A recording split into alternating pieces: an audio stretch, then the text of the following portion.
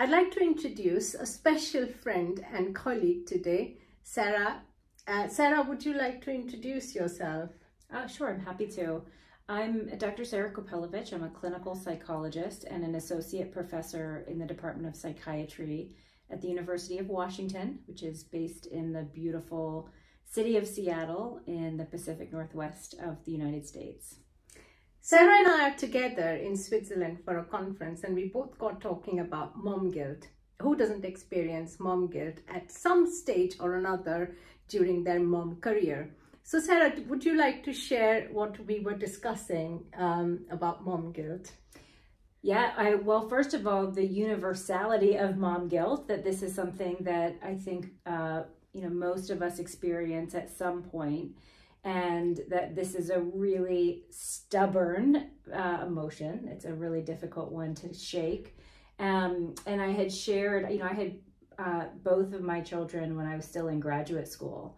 And so between my coursework and all of my clinical hours that I had to put in, all of my stipend was going to childcare, and I was, really struggling to kind of feel like I was connecting with my daughter. And she is an early riser, always has been an early riser.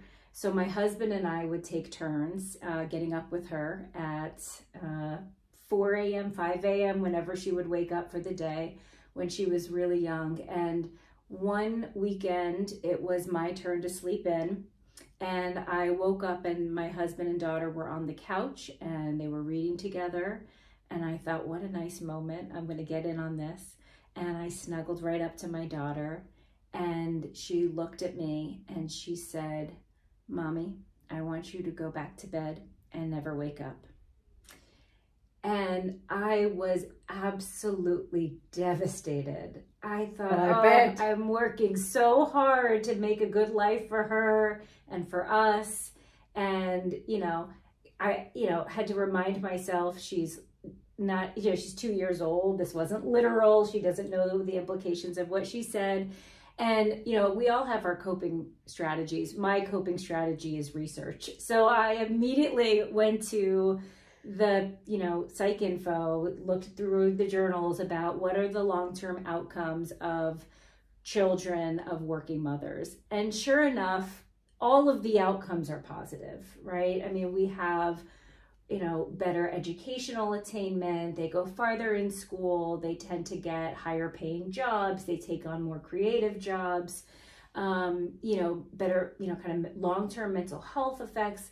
And so that was an enormous consolation to me, and a reminder that oftentimes, guilt is really an emotion that helps us understand, are we acting in ways that are aligned with our values and with society's values?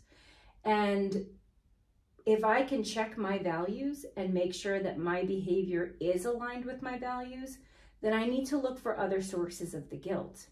And so in that situation, I felt like the guilt is not because I'm doing something that's not right for me or my family. The guilt is because I'm feeling all of those social norms, all of those social pressures to be there 100% of the time with my daughter. And that's not something that I can do.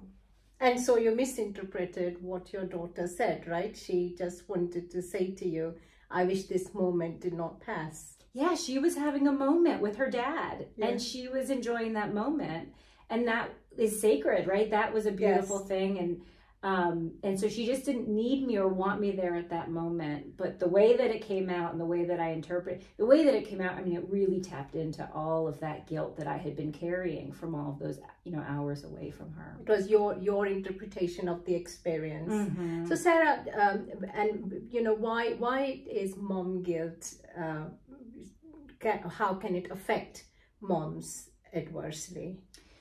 Well, as a psychologist, I like to say there are no bad emotions, but there are certainly painful emotions. And so guilt is an incredibly painful emotion. It is. And like I said, it's a stubborn one. It's very difficult to just kind of snap our fingers and say, oh, no, no mom guilt. And I'd be lying if I were to say that I don't continue to have mom guilt.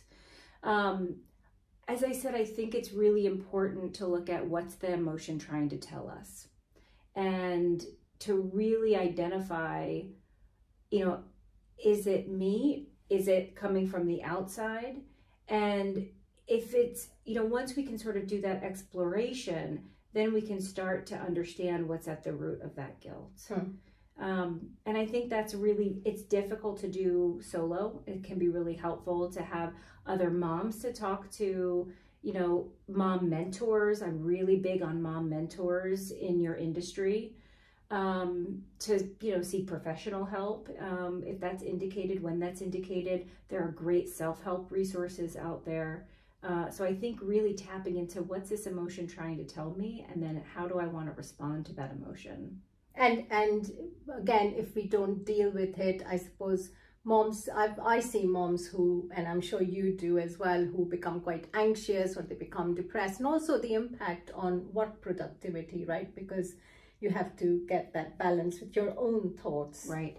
I like to think about, we only have so much capacity for these painful emotions before we get overwhelmed.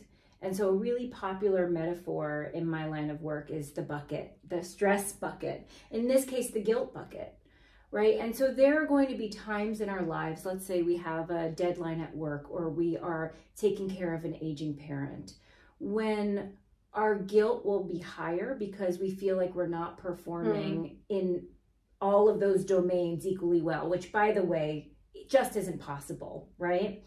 And so at that time, that guilt hose that's going into that bucket, it may be like a fire hose. And so we're quickly going to become overwhelmed by that guilt. And that could look like a panic attack. That could look like blowing up at your children or your spouse. At other times, it'll be more of a drip. And I think what's so important is to check your levels and to look for opportunities to release some of that guilt. And when I say release the guilt, it's not all on us as moms to find ways to, to do that inner work around guilt, right? There's also a social component to guilt. So what can our employers do to help us be productive and be present in the workplace? What can our community, our village do to help us to balance everything that we're trying to balance? And then how can I learn how to say no and feel okay with that? Yeah.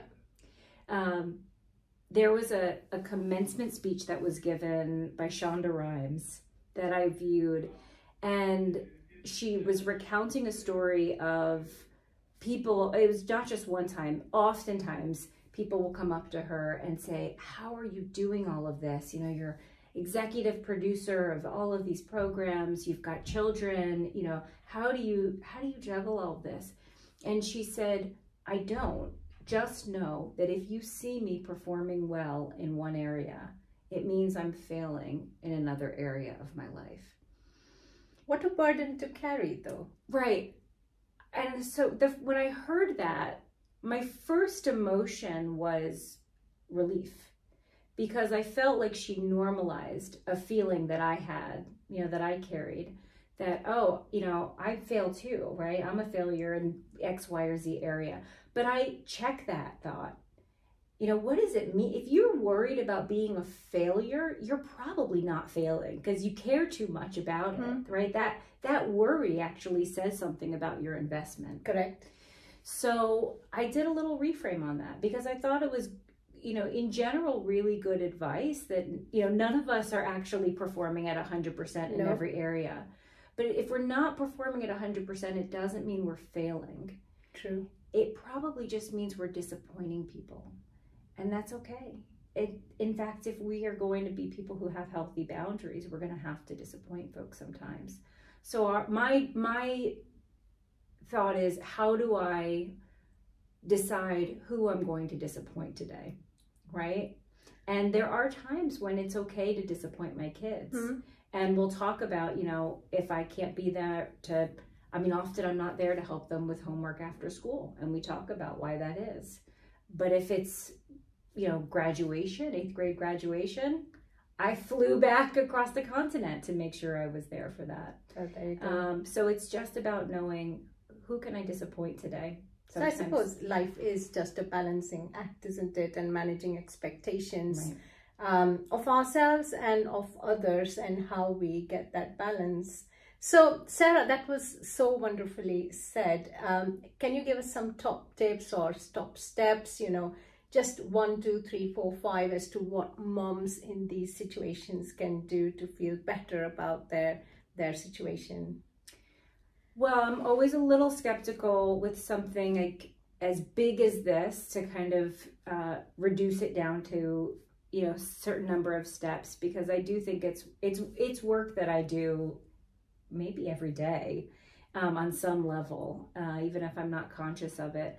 But I do think that awareness, bringing awareness, naming the feeling is incredibly powerful.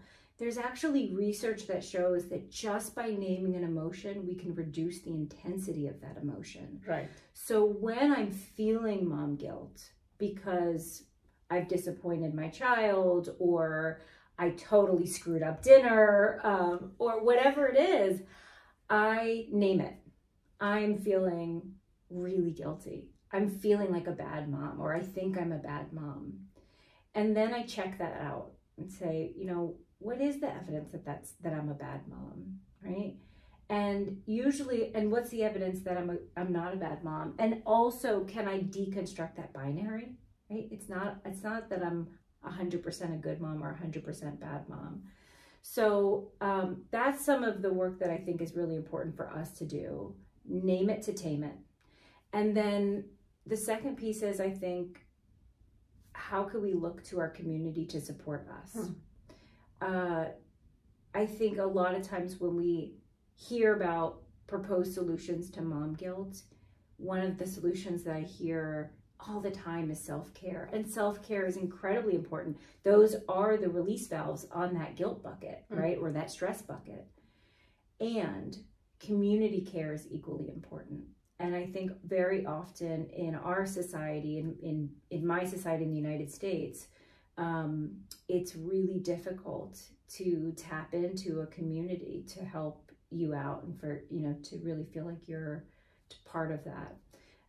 And so find your people, find your moms, find your social parents. networks. Yeah. And that has been hugely helpful, both for normalizing and then for all of the pragmatics. There are a lot of logistics that go along with raising children.